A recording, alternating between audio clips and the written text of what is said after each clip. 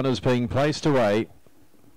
Midnight Storm favourite here, 185 fixed and 210 on the tote. We've got 460 on the tote, Sweet Potato. All set to go. Race number 10 at Bendigo.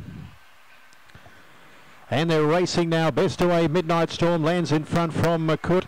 Also a Sweet Potato out wide, edging forward from Hello Cobber for the back in the field. Diniento going by a few of the back there was Fairy Tale Ending, who's back with Hello Cobber. And Arlecchino is now back at the rear. Another one back there is All in Hunter. Around the turn, Midnight Storm led from Makut. And also winding up there is Sweet Potato. Big finish here. Sweet Potato. No, Midnight Storm hangs on and beats Sweet Potato. Very, very good go for a third. Makut may have just held on there from Hello Cobber and Fairy Tale Ending for the bronze medal. Diniento is further back in the field. In behind those also we had the likes of Arlecchino and All in Hunter out the back. Big finish, but Midnight Storm, the favourite, hangs on. They're across the track, 24.56 the run.